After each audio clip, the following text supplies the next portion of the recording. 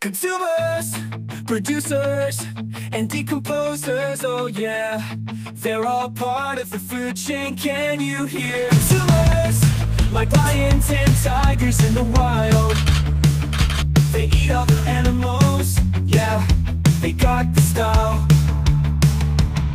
Producers, like plants and trees reach for the sun, they make their own food, they're second to none. With photosynthesis, they're so grand, taking sunlight CO2, making sugar with their hands.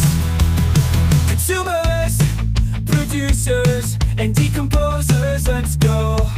They're all vital for the cycle, don't you know? In the ecosystem, they dance together, just like brothers and sisters, forever and ever.